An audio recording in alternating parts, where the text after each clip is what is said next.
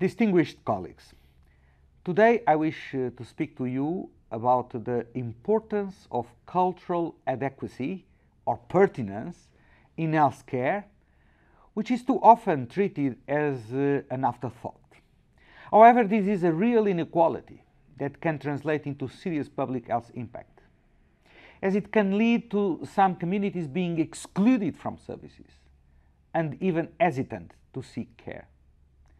Cultural competence and adaptability of health services, or lack thereof, can directly influence how patients and communities understand and perceive symptoms, seek help, comprehend the diagnosis, participate in their own care decisions, and more. At IOM, where we focus on the health and well-being of migrants and their host communities, we aim to support governments and relevant stakeholders in delivering effective, quality care to communities who have diverse languages, literacy levels, beliefs, attitudes, values, experiences, and behaviors. We propose an intersectional approach that takes into account the various needs of people of different ethnicities and origins, people living with disabilities, people of different sexual orientations, gender identity and expression, and sex characteristics. It is also important to factor in the migration experience itself, as this influences risk factors and health outcomes.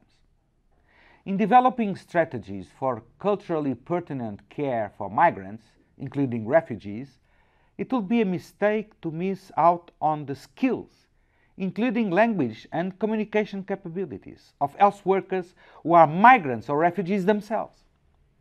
Their experiences of migration and displacement can be essential to inform best practices and support healthcare mediation.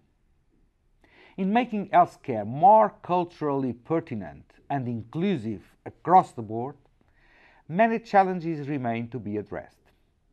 Migrants continue to face increased health risk exposure due to a general lack of access to care and social services due to a variety of factors. Decision makers also tend to lack reliable data on information on migration health to contribute to developing evidence-informed policies.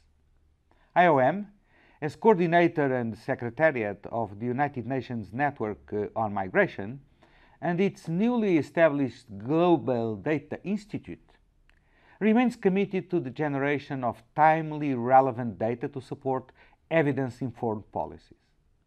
As we bolster efforts to strengthen cultural competence in health care for migrants and refugees, IOM looks forward to stronger engagement with you, our partners, as key stakeholders to ensure health providers have the necessary knowledge, support, and tools to truly leave no migrant and no refugee behind.